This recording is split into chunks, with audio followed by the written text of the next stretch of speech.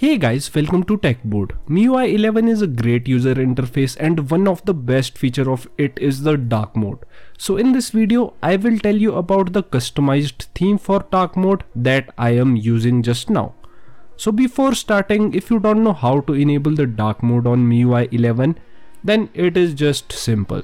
Just scroll down to the notification panel and in the quick settings menu, you will find the dark mode option. You can simply enable it or disable it. Dark mode is also present in MIUI 10, so you can just find it in the settings rather than finding it in the notification settings or in the quick settings.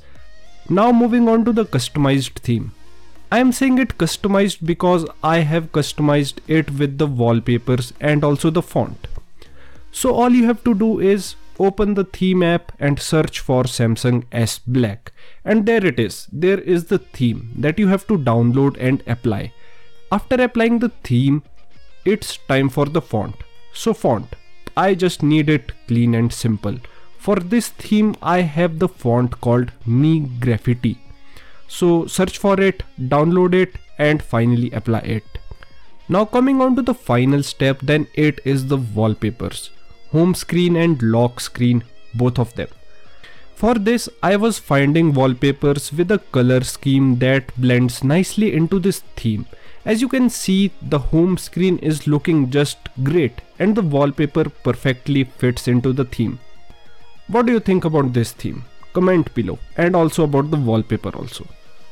So if you are thinking that till now why did I not shown you the lock screen wallpaper and where to find these wallpapers, so it is simple. You can simply download the wallpapers used in the theme from the link in the description of this video, and if you need more wallpapers like this, then simply download the Dope Walls app from Google Play Store.